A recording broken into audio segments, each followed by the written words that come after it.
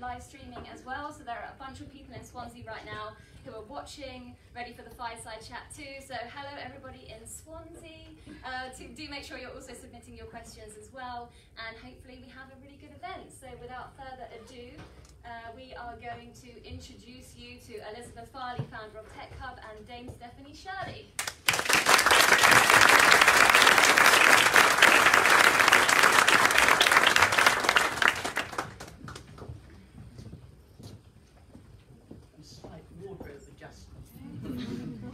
Okay.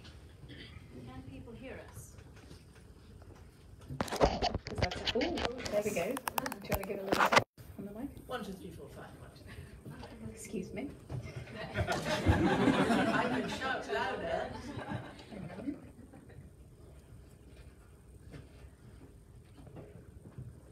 There we go. Like that. Mary had a little lamb. Thank you very much. Welcome. It's incredibly exciting to have this inspiring woman here with us today.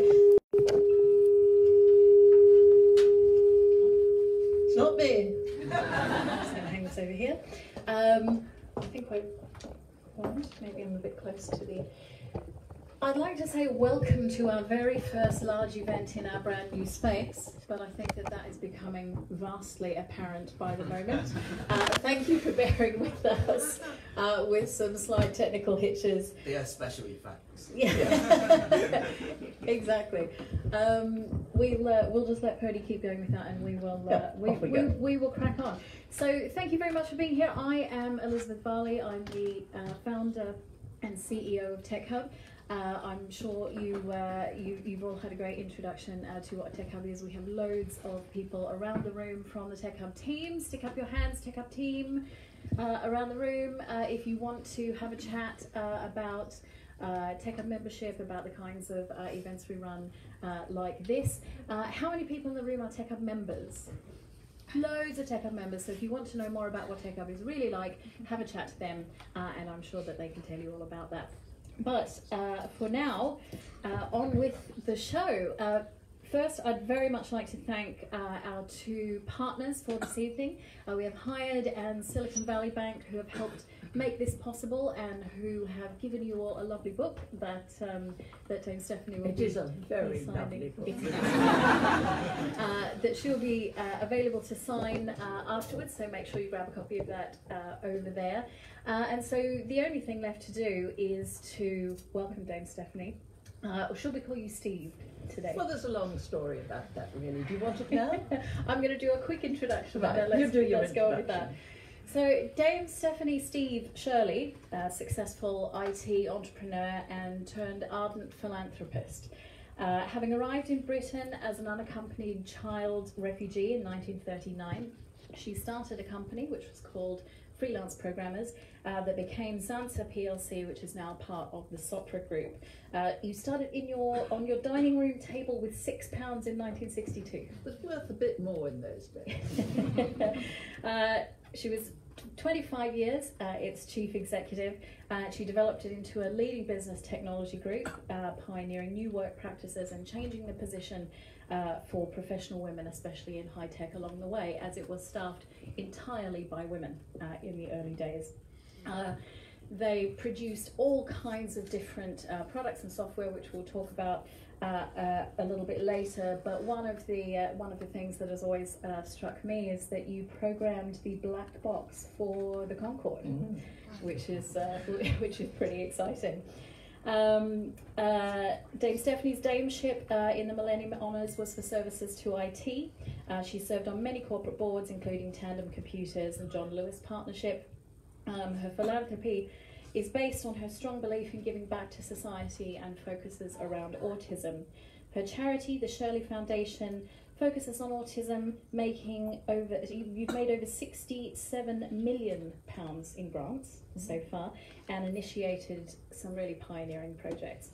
She was awarded the Order of Companions of Honour in the Queen's Birthday Honours in 2017, and I could go on.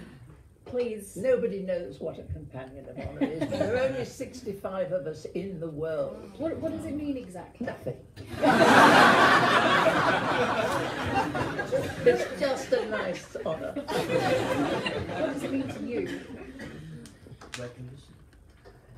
I find as a refugee to be accepted by the establishment is still important to me.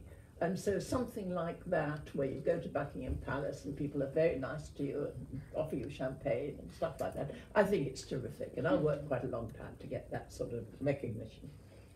Fantastic. So perhaps we could chat a little bit first about your background.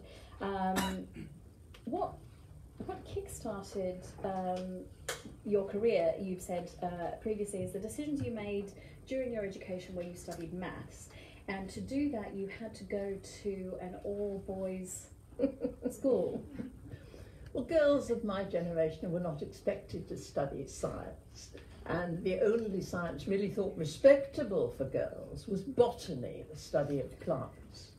But I really, for some reason, I loved mathematics. I found it easy, and in a sense, that's what happens. We're good at the things that we enjoy, and we enjoy the things that we're good at. And I had to change schools twice in order to get tuition in mathematics, and finished up at a boys' school, which was a wonderful forerunner of the sort of sexism in the workplace when I eventually got there. What was it? Did you do things differently being in that sort of all-male environment? Well, I was very shy, and I sort of crept around, and the boys were sort of catcalling and whistling and so on. It was pretty horrible. Once I got actually into the lecture hall, I did love it, and I was better than most of them. And did they know that you were better than them? Yes. That can't be well at all. And did that inform anything about why you decided to start the business and why you decided to start with women? Not really, but in those days you did actually need mathematics to work on the early computers. And so there was a whole wave of maths graduates. If you go to the National Museum of Computing, you'll sort of see how close it was there. But what really initiated my first entrepreneurial exercise, and the biggest one really, was sexism.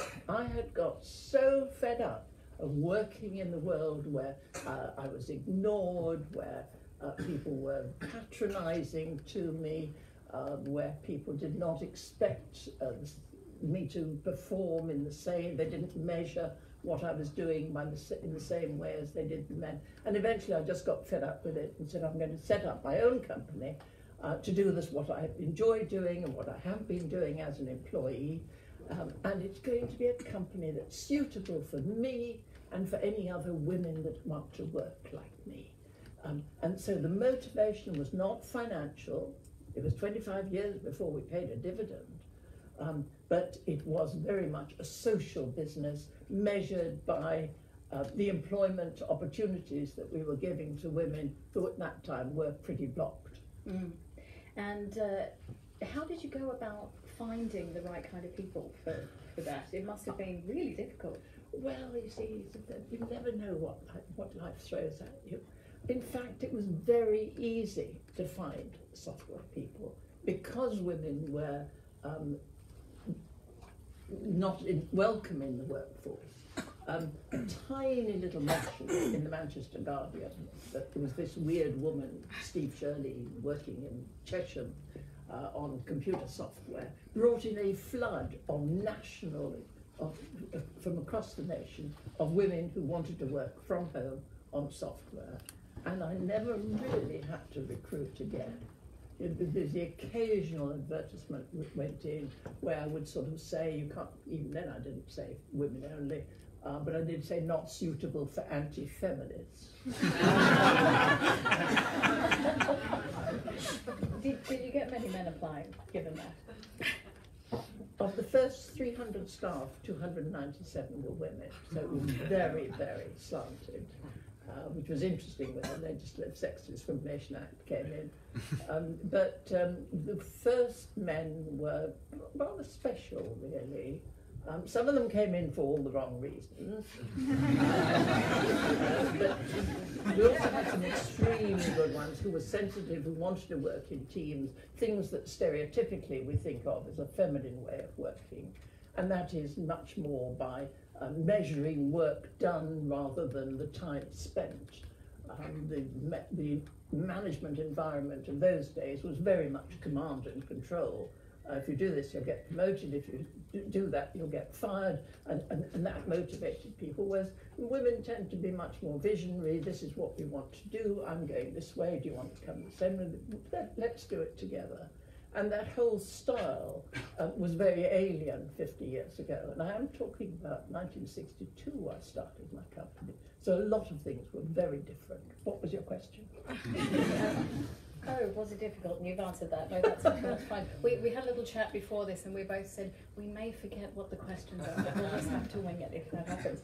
And so you've referred to yourself then in that as Steve, and so perhaps this is a good opportunity. This is I think my absolute favourite bit of your story, to tell everyone why you're also known as Steve.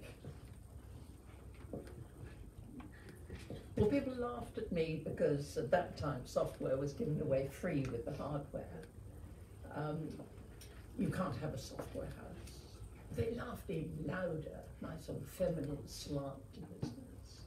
And when how do I get new business? Okay, my ex-employer was the first contract, but after that, how do I? And what I decided was to write letters to people who were advertising for programmers, and sort of say, well, I'm not applying for a programming job, but I can do programming for you.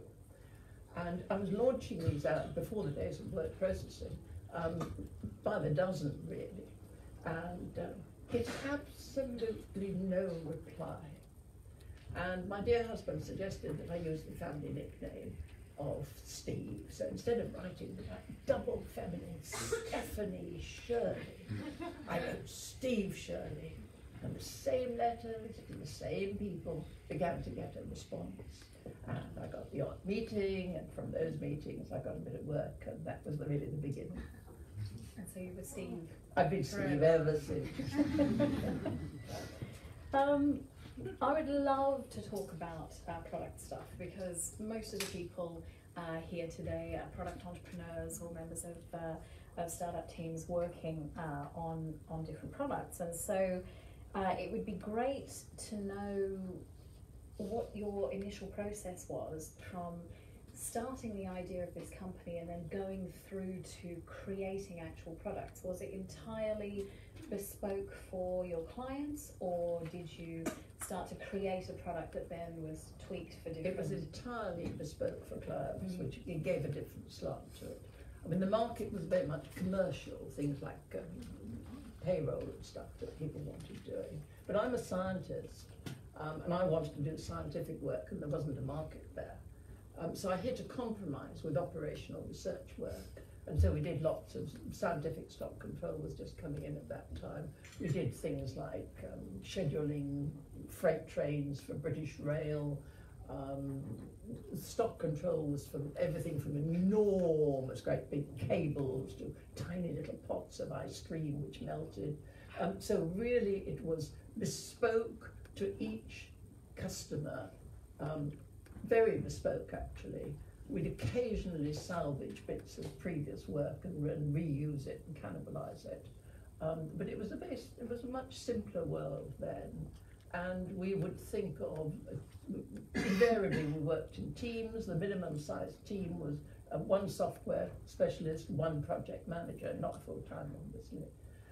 In fact, most of the teams were 12, 30 people. The Concord project was about 30 strong and lasted, I think, 9 months, something like that. So there were major contracts, and we had a wonderful time. We actually enjoyed it, and that's how a business should be. And we're talking here, so when we're talking about programming, we're not talking about programming in the way that everybody here programs. What exactly were your tools for the programming? Well, we started off writing with pencil and paper, flow charts, basically defining the task to be done. And that was then converted into code, usually machine code, but sometimes in binary code, which was shipped off by snail mail to a computer center where they didn't do computers, but they had the data preparation, and it would be punched onto cards and paper tape, and then it would be repunched in order to verify it, all that prior to submission to the mainframe computer. And our schedules were based on 2 accesses to the computer a week. So it was a very different way of working. But all the interest, all the fun of software was still there. It was just that much slower. So if in the second time that week something didn't work, that was sort of it. You had to wait until the following week to find out if the fix worked. Well, we sometimes turned up to see if we could fix it right there and then. Experienced programmers could tell what the machine was doing by the sounds that it made. So, it was very much sort of Doctor Who type stuff. I'm imagining people with stethoscopes, listening to this, like something's up. There's a bug there somewhere. And how did the Concord project come about? Was that writing one of your letters, or did it come through a contact? I think it came through our technical director, Anne Leach, who is now Anne Moffat, and who was the president of the Australian Computing Society later. And I think she knew somebody who knew somebody. It was one of those networking things. It was a very prestigious contract, obviously, very time sensitive. And what it basically did was take the readings from some 40 or more analog devices measuring acceleration, height, and angle of whatever it is, and converting them into what's called a best protected black box. The boxes aren't incidentally black, the only one I've ever seen was yellow. But that was really a major task. The sensitivity of that, because this was pre-Concord, it wasn't announced yet. We also had, working on, for example, MasterCard. We were working on that for about a year before MasterCard was announced. So you get in software access to all sorts of interesting things. You never know what you're going to be asked to do next week. And you operated on a fixed cost model? How on earth was that possible? I don't understand. If you really have control over a method, then you should be able to plan it, measure it, monitor against time slots, and we moved to fixed price, one of the very first to do so for software, to really disguise the essentially part-time nature of the workforce. We didn't want to stress that we were all female, all working part-time, all working remotely. So by offering fixed prices, our tenders went out. This is the price. Here are the details of the people who are going to work on the project. Enough said. Did that cause you any problems? Going over budget, that sort of thing? Well, inevitably, yes. We managed to build up a reputation for hitting timescales and costs simply by always adjusting timescales every time the customer changed their mind, and that's happening all the time.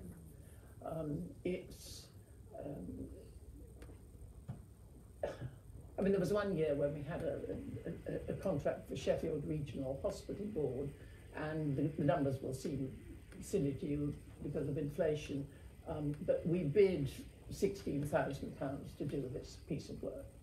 And there were lots of changes, and we didn't manage to do change management in those days, and it cost us, direct costs, £24,000. Now, we were a tiny little company. mean, you can't have a couple of contracts like that and you're dead. So fixed price was risky, and we tried to be very professional about measuring risk, assessing costs very carefully, reassessing as we got through a job, and we managed to survive. Well done. That sounds incredibly tricky. I don't know how you managed to do that. That leads me on to how hard it can be to run a business, to start a business. I know that many of you in the room today know what that's like. You know, the slog, the hours, the uncertainty, the having to keep going. How did you manage that sort of thing?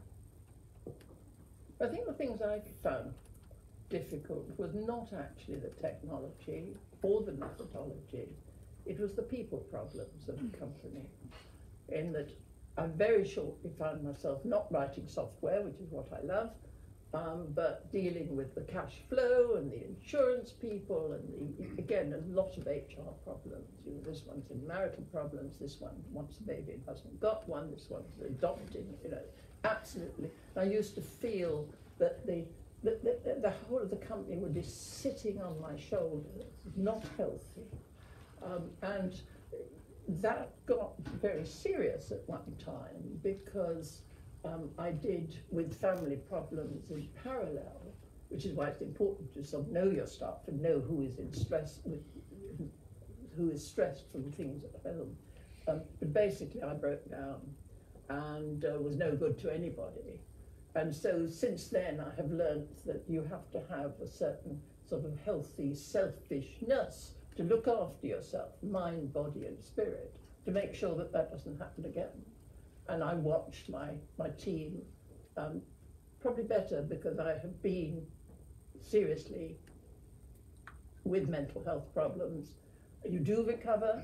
It was a year before I got back to work, and what happens to the business? Everything, all sorts of things happen while you're away, and you come back and it's a different business, but it's today's business. How did that affect you coming back into that environment, having changed when you started it? I imagine it's like parents feel when a child goes into adolescence and starts getting a bit difficult and starts being independent and so on. It was strange to find that my little baby was now something different.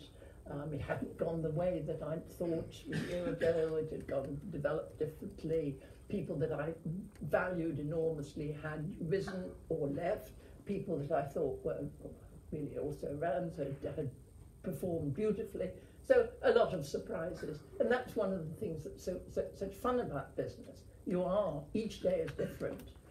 You may, as the organisation becomes more corporate, be doing the same process, quarterly results, monthly results. You're doing the same, it's different.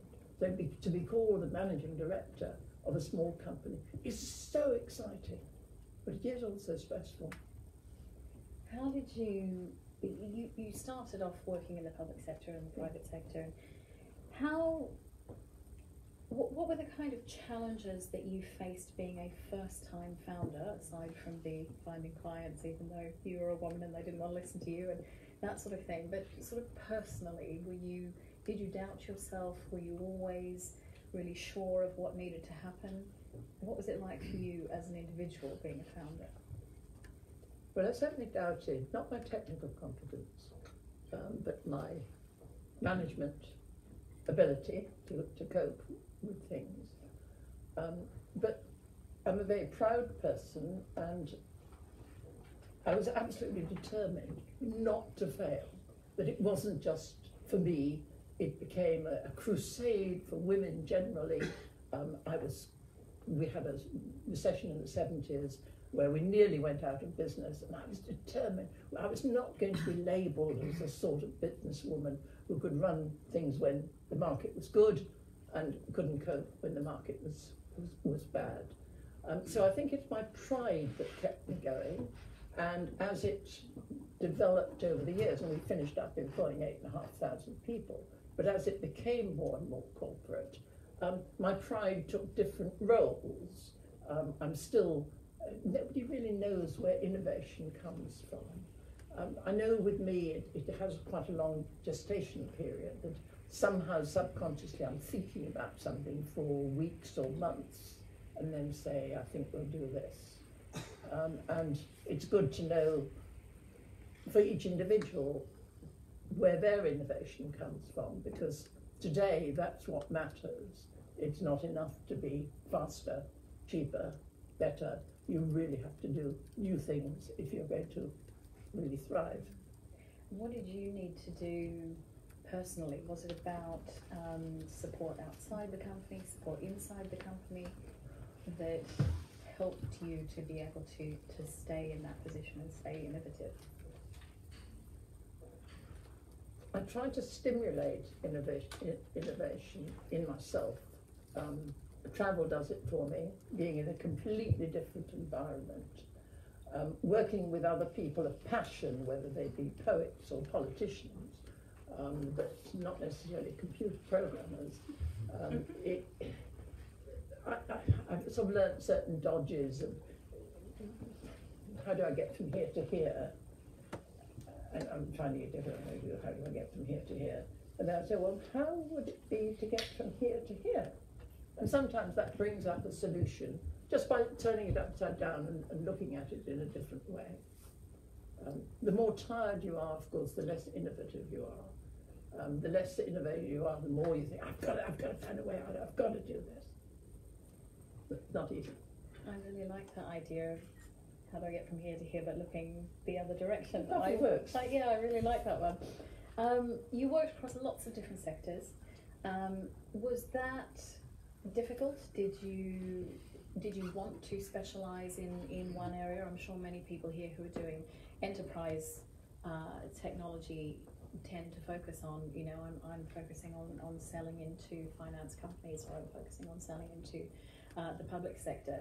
Was that I'm advantageous sure or difficult? that is a good route to success, to really focus on a particular market sector, understand it, know what it needs to contribute to it. It's not what I did. I chased after anything that moved.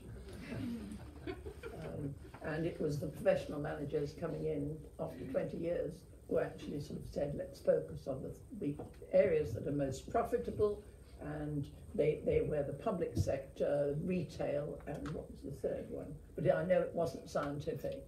And of course I was a scientist, that's what I wanted to do, and I never really did much of it. Did you have to argue with the people, people that came into the business, managers or your board? Well, argue is not a word I think that really applies in business. There should, in every business, be real discussion, be real listening to each other, because that's how we learn and that's how we get better solutions. I work a lot with autism, and I'm involved in getting people with autism into the workforce, and they come up with such different views and attitudes. If you listen, there are good ways of doing things. And I don't think in a company you can have disagreements. You can have disagreements that go on for a year, you're still discussing this, and it's still going on. But eventually you will get to a happy solution, but probably a compromise. I'd like to talk a bit about when perhaps there's a not so happy solution when starting businesses and growing businesses now. There's a big focus on being lean, iterating, releasing products that you're embarrassed about. That's how you know that you're getting it out there. And how often did things go wrong? Are there things that you would really have done differently? Did you kick yourself a lot? I know I've had that experience. I don't know if anybody else is resonating with that one. I think the things I did were pretty basic. I got the pricing wrong right from the beginning, and it stayed wrong year after year, decade after decade. And it wasn't until the professional managers came in and said, "You do what?" Really right. I really did not have financial skills, and you do need. I'm numerate, but you need financial skills, I think, or learn them, or get somebody in with them if you're going to run a business, because it is it's not a fun thing. It's not an activity.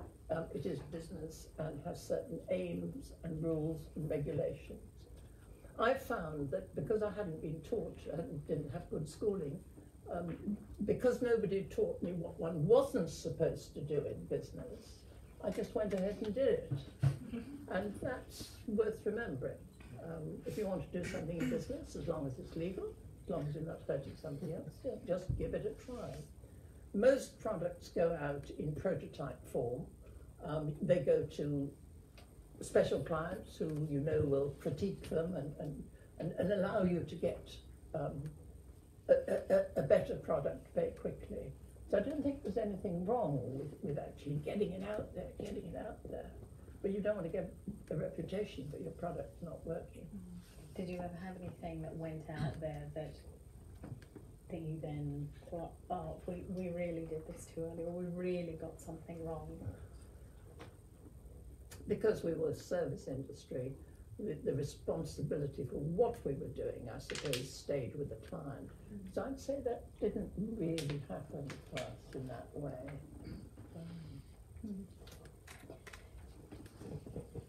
So, as a leader, did you select your board personally? How did your board support you? I know where I talk to founders often who say, how do I have one person I know I want on my board because there's someone I know and I think they're fantastic, but how do I build a board around me who can support me and not stifle me? Well, I think every entrepreneurial board starts like that. You approach somebody that you know, maybe a friend, and sort of say, well, I trust him. Will he come and help me at that level? I think after that you become a little bit more focused and sort of say, well, I'm looking for somebody who understands marketing, for heaven's sake, or understands this sector, or understands how government works, and try and get a balanced board. Certainly that's how I approached all the directors. I headhunted for chief executive once, and very successful that was. But mainly I approached people myself and got that balance. Because you've got to trust them. You've got to like them. You're going to work in a stressful situation for the next few years. And there's no reason why we shouldn't all enjoy our colleagues' company and skills. I'm going to ask a couple more questions and then we're going to throw it open to the audience. We also have some questions coming through on Slido, I think, from our friends in Swansea and elsewhere. I may need a device that has those on them so I can have a look, or one of the team can shout those out. Alongside your philanthropic work, you released your memoir, which is being re-released and we have here today. Lots of lessons for entrepreneurs in that book. I hope on every page there's something that might help you. Well, it was described by the FT as a business course in a book, so I think that's a pretty good recommendation. What made you decide to publish a book? Why was that your sort of, a natural step for you, or was it not a natural step? I think it was to try and capture the lessons of life that I had learnt the hard way, and to help other people get there faster and easier. There's a film being made later this year, and that's again the same thing. Can one capture what an entrepreneur in the 60s, 70s, 80s, what it was like, what the society was like, what business was like, what the opportunities were like? Can one capture that in a film? And so I'm really in a teaching mode. I hope that you will learn something from the book, and I hope that people will learn or feel something from the film. How does it feel, the idea of having yourself played on film? That seems like such a weird concept. Well, it depends what she's like, doesn't it? I have the right, I don't know if you know anything about filming, I'm just learning. I have the right to veto both directors and the main characters. And we have already 2 directors, one who comes from the BBC and Damien Jones, I forget where it comes from. But you know, what do I know about how to direct a film? Am I really going to sort of say I don't like this man? So you know, it's a nominal veto. So do you if they put forward an actor to play your role, are you able to veto them? Yes, yes.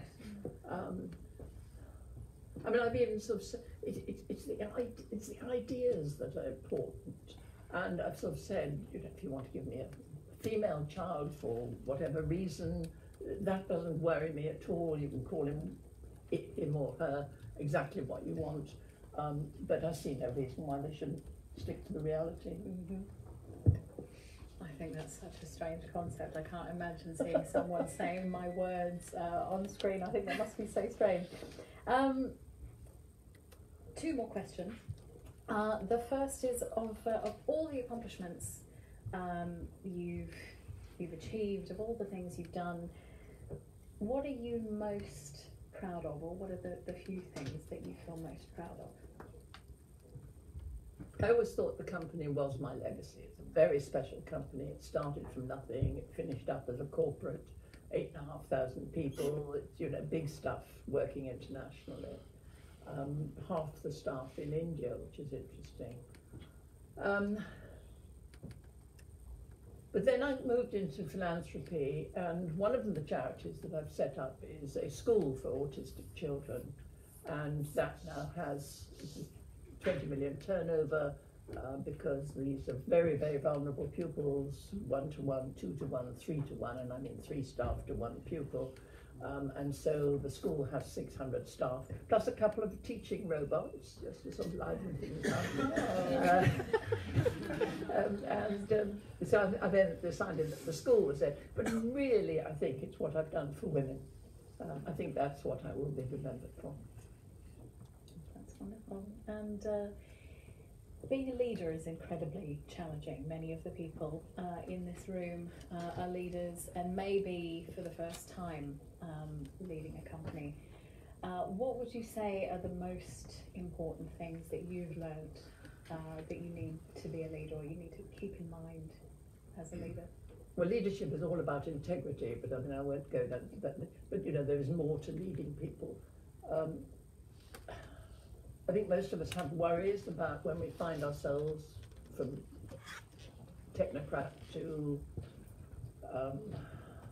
management to leadership. What am I supposed to do? What are the techniques? And there are things that you can learn. There are courses you can go to. There are people that will mentor you and help you in that way. But the basic thing about leadership, apart from the integrity, is to not underestimate how much you are able to do, how much you are able to. It's your company, you can do it. And concentrate on things that you know and care about. I mean, if you care about sport, then go into sports technology. If you care about raspberry jam, then study the food industry. So you find something that you really like, perhaps just a little bit scared of, because that gives a sort of frisson of pressure and excitement. Get yourself trained and go for it. Well, I think that's an excellent point to leave things on before we throw it open to questions. Could we just please give this incredible person a round of applause?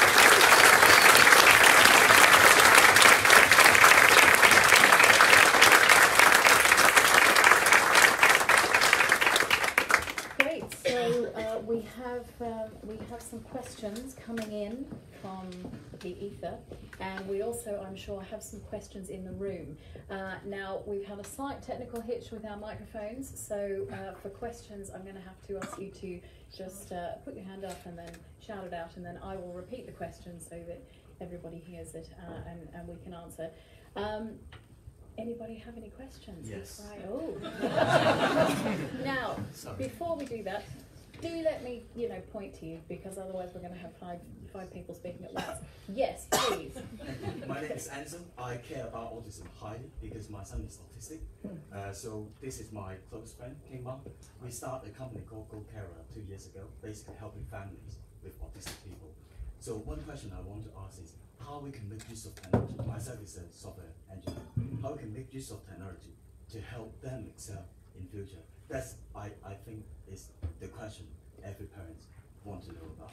So the question is about, particularly around autism, how can we use technology to help people with autism spectrum disorder excel in the future? I mean, forget about autism for a moment, but I mean, there are all sorts of assistive technology that help people with various vulnerabilities. In 1982, the year of disabled people, I was talking in Parliament about the blind to see, the deaf to hear, because that's what technology gives to you. There are, just as we have a Fitbit, you can well have a device that tells you whether you're about to react in a fight or flight mode. And one of the things that's peculiar about autism is that when things go wrong, they go dramatically wrong in a way that it doesn't with people who are non-autistic. So assistive technology is there. There are books and lectures about it, but it has a big opening. In one of my charities, we're using fingerprint technology to gain access to residents' rooms, because that can't get lost. And there are all sorts of things. The robot I'm very proud of, but it's doing the very basic things, but it never gets tired of these difficult fractious children. That's a stupendous way to use technology in a very real, right there in the room environment. So I'm going to, a question that we have from Katrin Atkins, who is, I think, in Swansea. Any advice for women starting out in tech in 2019? Quite a different environment.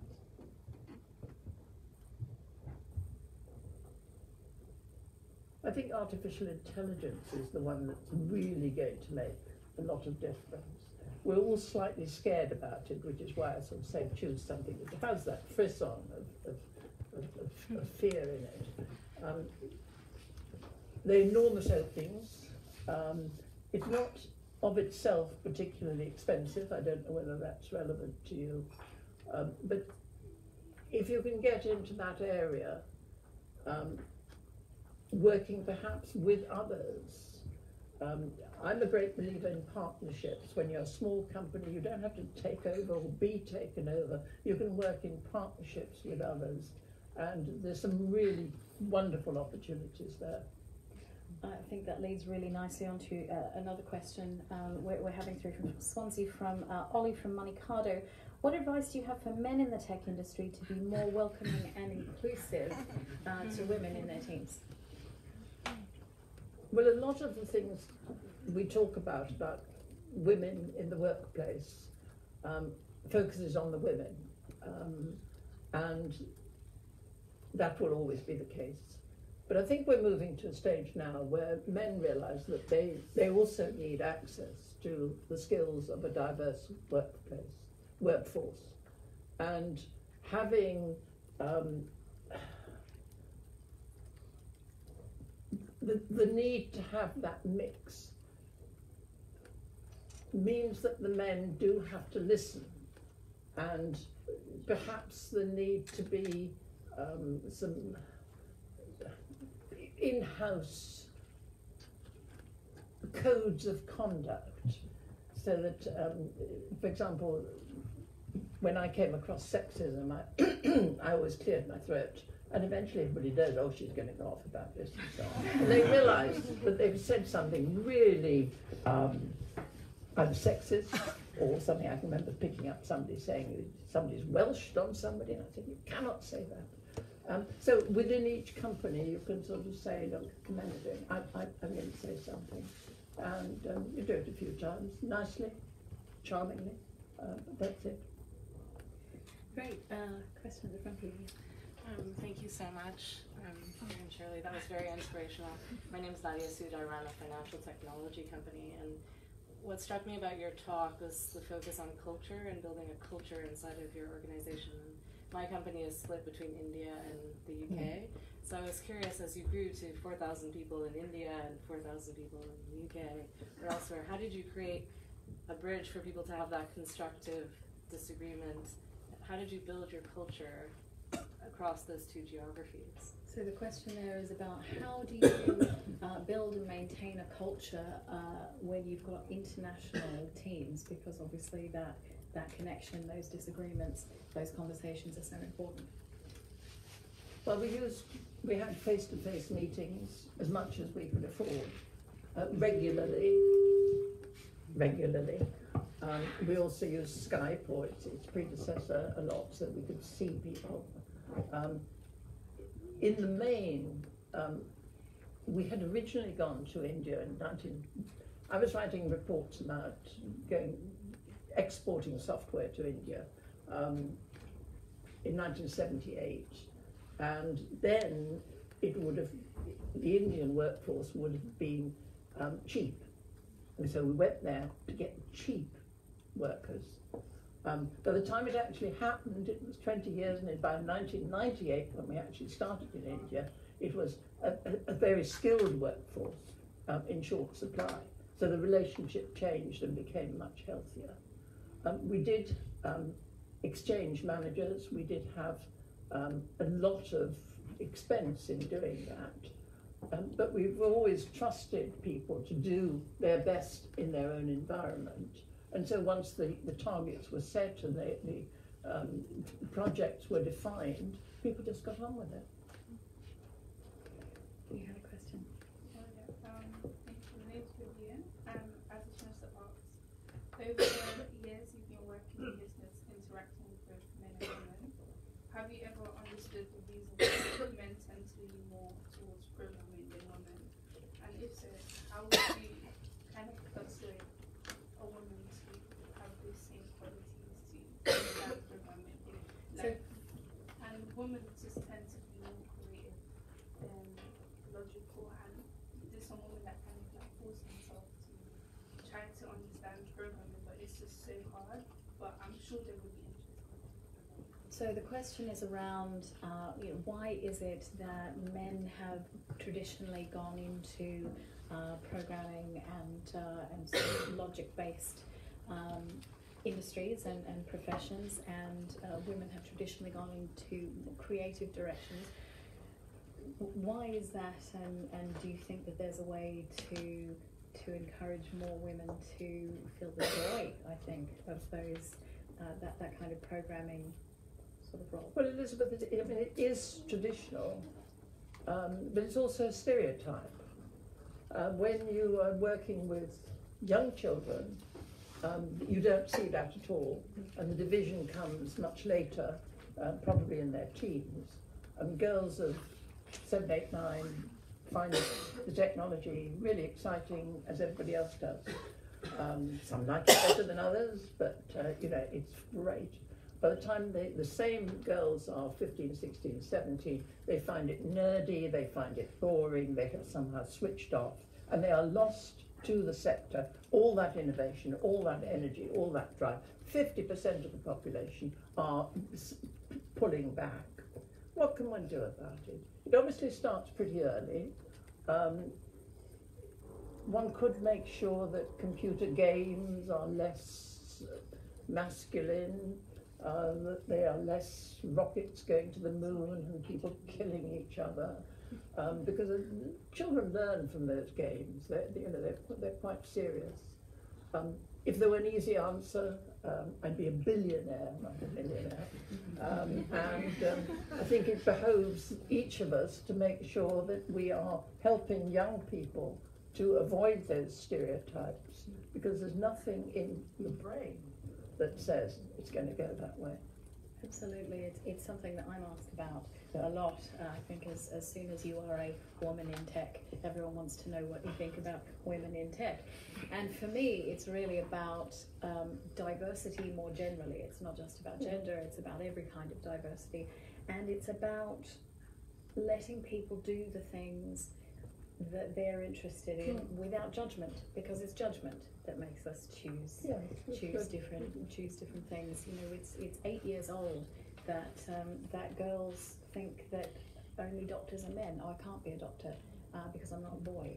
And so we have to make changes right at the very earliest stages, where it's books, it's clothes, it's games, it's stories, it's toys, and say they're for anybody who's interested in them, and it doesn't matter which things you're interested in. More questions? Right up the back there. Hi. Is there any experience that's not in the book that you can say it was a failure for you in your business experience, and what you learned from it? So the question is, anything that's not in the book, so I think we're looking for sneak previews here, that was a failure, and that you learned from the experience. I really have tried to speak very honestly in the book and talk openly about my mistakes. It is what's called a memoir, not an autobiography, by which I mean that the focus is on how I felt about things, how I remember things, so that some bits are just not talked about at all. Now, subconsciously, have I avoided talking about the things that were painful?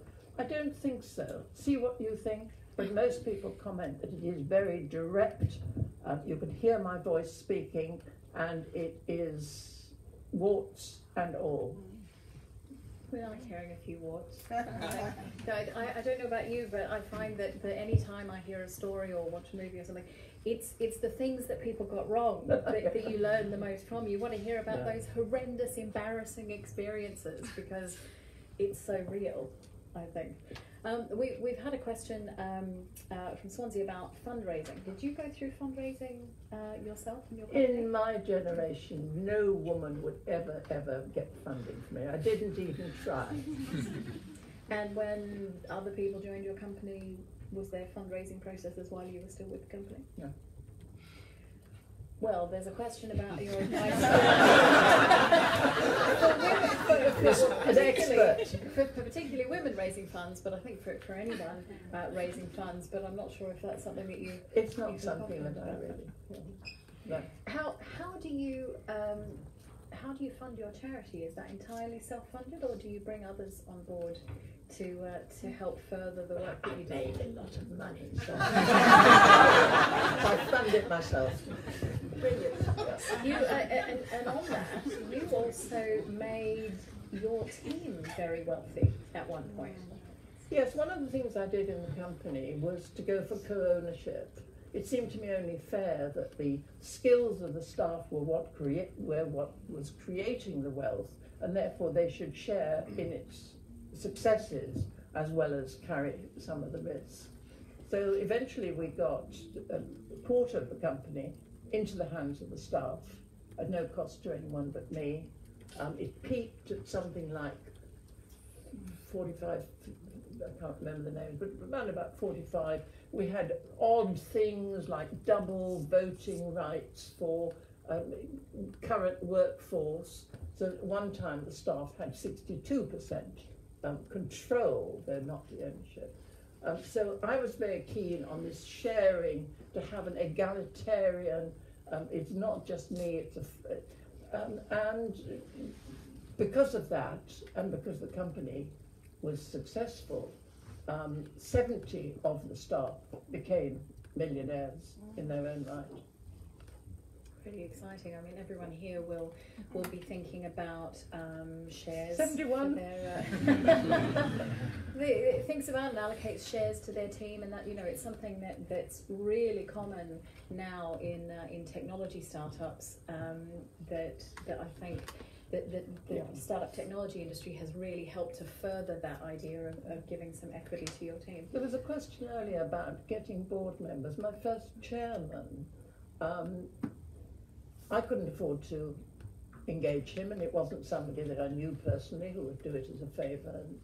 And so I paid him in shares, and a few years later he got a good payoff. My first company secretary, again, paid in shares. So I really believe in that sharing of a larger cake, rather than saying this is my company, I'm the only one. Some other questions, yeah? So I was wondering, if you had to start again today, what do you think is the main challenges? So the question is, if Dame Stephanie had to start again today, You're 25 and you start today. which is, yeah, if you started today, what would be the main challenges that you think you would have? Apart from doing it all over again. I think the politics don't help you at the moment. Recruiting staff from Europe, and that's another form of diversity, is getting more and more difficult. I think I'd bring in financial skills much, much earlier, because I was really very green. I wasn't interested in the money. I was interested in this crusade for women, and so it was a very different sort of company. I think to think long term, things are moving much, much faster now. I mean, there's never been such a rate of change that we have at the moment. It is amazing, very exciting. And remember, it will never be as slow again. And I'm glad I'm 85, don't have to do it. Great, yeah. Hi, thanks very much for a great talk. A number of domains I've worked and played in when have shown a lack of diversity, and when you point that out to the people doing the recruiting and hiring, they often say, well, it's a pipeline problem, which has often struck me as a bit of a cop-out, and I wonder how you feel about it. Question is about diversity in terms of hiring, and that many people say, well, it's a pipeline problem, as in you just don't have enough applications, you don't have enough people seeing your advert, and whether Dame Stephanie has any thoughts on that. But I think if you're after meritocracy, and I think everyone in this room, that's what we would really want. We want to be viewed for our own merit, not for the colour of our skin or the colour of our hair. I've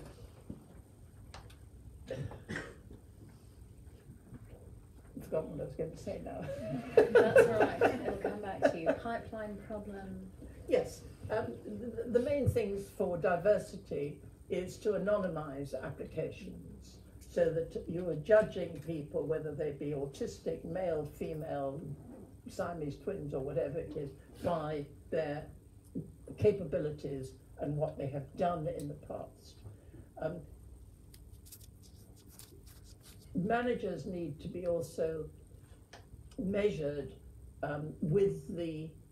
against the sort of diversity targets.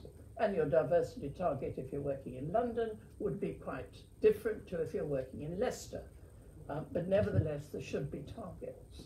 And I find that the sheer excitement once you get a mixed community, everybody finds it a great deal of fun. It's the fear of that diversity. They're not all like me. They're not all women.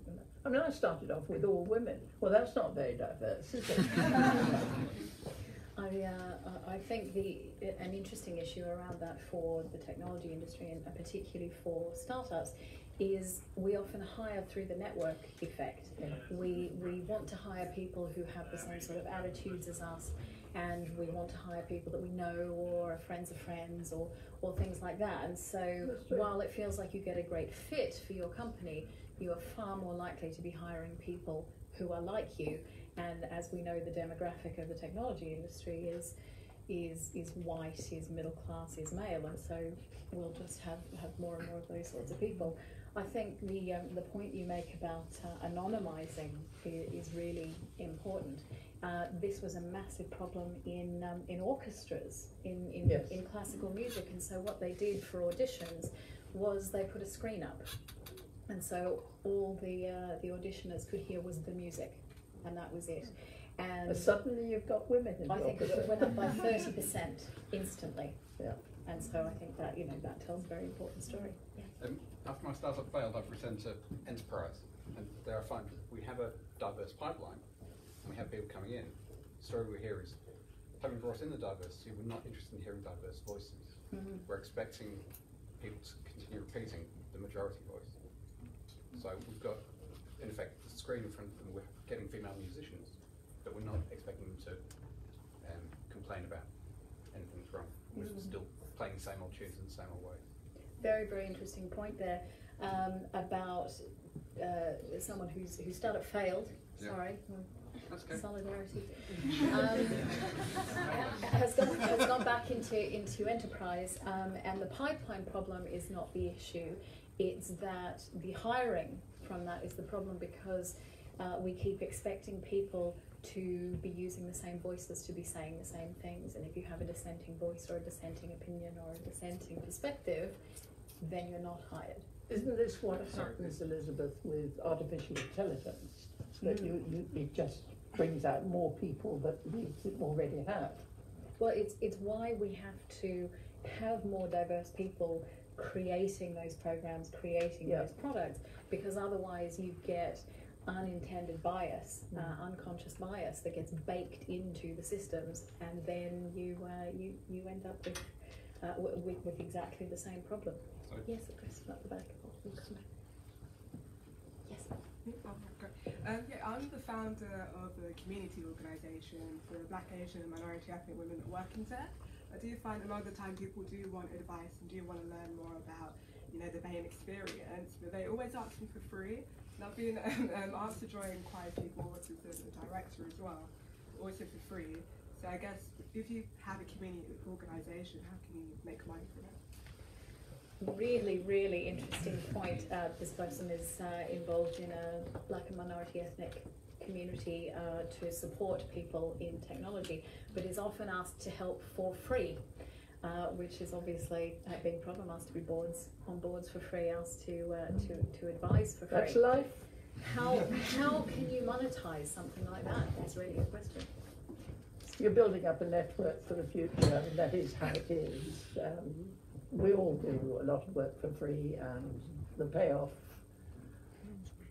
is slow, but there is one. It makes you feel good. You just got to do it. I think that it's really important for those of us who do have certain privileges. I have privilege because I'm a white person, to recognise that that's the case. And if I am asking someone who's a person of colour or from a minority ethnicity to help me with something, I should be expecting to pay for that, because I'm asking for help from someone who doesn't enjoy the same sorts of privileges as I do. I think that's for us to be conscious of, and to be making changes to. Hi, sorry, I actually asked a question on the screen as well, so please delete that one. Oh, that's but fine. It's just, the question is, historically, out of all the hiring decisions that you made, the best ones, do you think they have any consistent qualities? Oh, good question.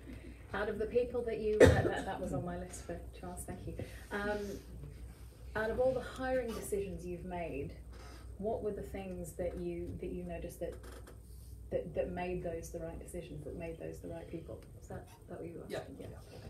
The hiring decisions that made most difference to me was becoming professional about it, using professionals to help me. I used headhunters. Yes, it's expensive, but it really makes a difference, because the cost of a poor appointment that doesn't work is very expensive in nervous energy, as well as finance. So I would always say, see if you can get some professional help to get you through that stage. Psychometric testing I have used in the past, but only not to select, but to help manage new staff whom I really didn't know. And if any of you have used it, it comes up with very clear guidelines. This person needs to work in a quiet environment. This person needs to work on short projects. This person needs a long learning time, but will get there. So you get those sorts of advice, but once the selection is made. For the selection, I also think you go gut feel. Yeah, that's certainly something that I've learned. If I'm not quite there, it almost always turns out to not be right. But then I'm also concerned about that network effect. Am I expecting someone to be more like me? And so that's where my gut feel is coming from. The other thing that I've found, which is sort of the flip side about those hiring decisions, is I've really learned to fire fast. You know, if someone's not working out because of, as you say, that nervous energy, the management time, I think we end up thinking it's just the cost of that person's salary that we're spending. It's an enormous drain. If they're not right, but it's the morale of the rest of your team, it's your energy, it's your time, and I had a great conversation once with Pete Smith, who was the COO of Songkick, and we talked about this issue, and I said, it's a long time ago, and said, oh, I have someone, and they're sort of, they're at this kind of level, but they're not sort of really here. And he said, if someone's at 70%, it sort of feels like, oh, well, that's okay, you know, they're sort of doing the job. And he said, but that's actually not the role. Your vision for the role is 100%, so they're actually not doing the role. And you shouldn't feel bad about the fact that they're just not right. It doesn't mean they're a bad person, they're just not right. Really, really useful advice. I think we've got time for another couple of questions. Chris? We mentioned like the low points of your career earlier, so I was just wondering, if you were directing the film of your life, what would be your favourite scene and why? Ooh, that's such a good question. I'm going to repeat this, partly to give you some time to think about it, although I'm not sure if you need it. The question was, if you were directing the film of your life, which would be your favourite scene? When you read this wonderful book that you've been reading, you will, I think, find a picture in there of a group of predominantly women waving share certificates. And the day that the company actually went to co-ownership was the most exciting day that I will ever forget. That's great.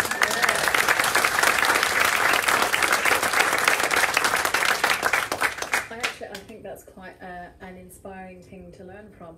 When we go through our EMI processes, do we have a little party where everybody stands there and, you know, shakes their share certificates? I don't think so. That's actually a really nice way of sort of honouring that shared commitment to the vision of the company. I think that's lovely. Any other questions? I think we had one back somewhere. Yes. I've sat in and often led many board meetings and management meetings over the years. There's one point that got made over and over again, which always drove me absolutely up the wall, which is when it was talking about business development, winning more business. Somebody would always say, what we need is a young guy who's hungry, who's going to go out there and win business. And it just drove me up the wall because of all the assumptions behind that statement, which the person who was saying it didn't realize they were making. I wondered if you had a similar phrase that triggered your fury in these kind of meetings, which came up again and again and again. I feel like certainly some people here heard that one, but it was this idea that when sales are needed in the company, that someone says, what we need is a young guy hungry to go out and sell all our stuff, products. And that infuriates you because of all the prejudices, all the things that are inherent in that statement. And asking Dame Stephanie, was there something that triggered you like that? Not in that sense. I do really believe in partnerships, in building up relationships. So in a situation like a sales dip, the discussion, I would try and lead it towards what is the relationship with this person, with this client, how can we improve it, what are the things that have gone wrong. And I was asked earlier today what really scares me, and I used to get very, very scared when I had an unhappy client and had to go and face them. And what can be unhappy? What's the worst that can happen? That was I often use. What's the worst that can happen? Did you ever find out? Well, he can be rude to me, but he's not going to kill me. We hope. Sometimes I wonder what actually is the worst that could happen. And I think we all get afraid of being shouted at. Confrontation is really difficult. Particularly for British people, I think it's not part of the national culture, and I think that's a huge difficulty. Did you ever find that challenging? Did you shy away from confrontation? Oh yes. I like people, so when I'm disappointed in performance, I find it very difficult to change from the rather maternalistic leadership style that I have to I'm going to fire you. Looking back, I think I often did what was actually called a constructive dismissal. I would talk and talk and talk and talk until they resigned.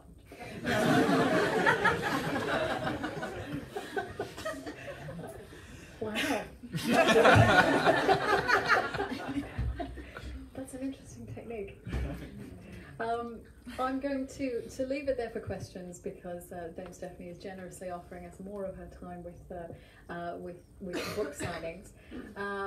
I would like to give a couple of thank yous. First, and again, I would love to thank Hyatt and Silicon Valley Bank. Thank you so much for making this evening possible and for making it possible for us to give everybody a copy of this wonderful book. I'd like to say a huge thank you to the TechHub team who reorganised this space and have been planning this event for ages, and they've done an incredible job, and I'm incredibly lucky to have such fantastic people working with me every day. It's fantastic.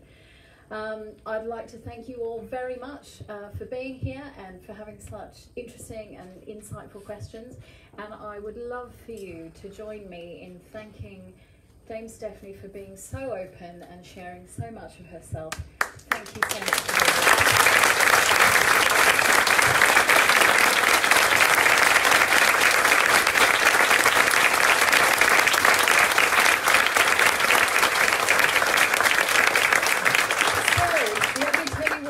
Next, we have some drinks, we have time and space obviously for you to chat to each other.